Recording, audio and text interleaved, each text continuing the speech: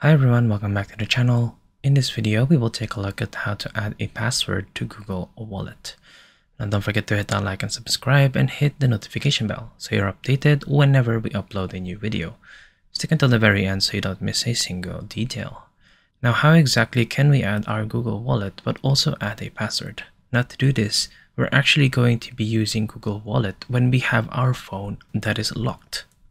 Now to do this, what we're going to be doing is we're actually going to be accessing Google Wallet on our phone when it is locked, or otherwise known as NFC.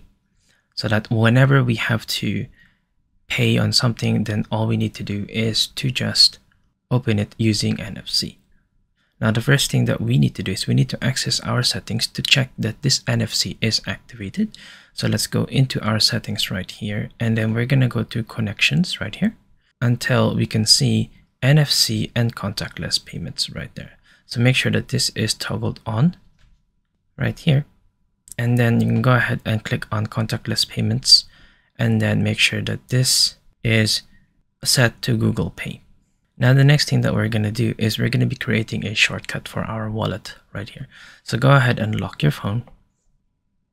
So let's go ahead and create our shortcut. So let's go ahead and hold our phone right here and then unlock your phone so that you will then go into this section right here, and then all you need to do is add your wallet as a shortcut. So it can be any in here or in here. Just go ahead and choose one and then go ahead and search for a wallet right there.